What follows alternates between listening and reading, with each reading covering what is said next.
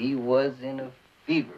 The scene where Robert Blake is about to be hanged, and he's talking to the chaplain. It was going to make us a It was shot on the stage. We had a rain gutter over the top, and it was like coming down. And I had a fan off to the side, which wasn't blowing the rain against the window, but was blowing the spray from the rain against the window. The light hitting his face with this phenomenon happening on the windows happened to hit his face one time when I was looking. So I went to Richard and I said, Richard, watch this on his face now, you know what I mean?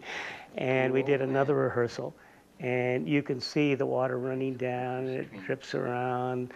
And he's talking about his father, and it's very sad he's going to be hanged, but he's playing it very straight. Unemotional. But I do. And the visuals were crying for him. I hate him. And I love him.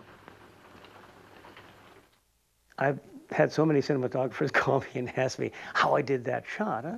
Well, I didn't conceive it at all. Richard didn't conceive it. Nobody conceived it. It was purely a visual accident.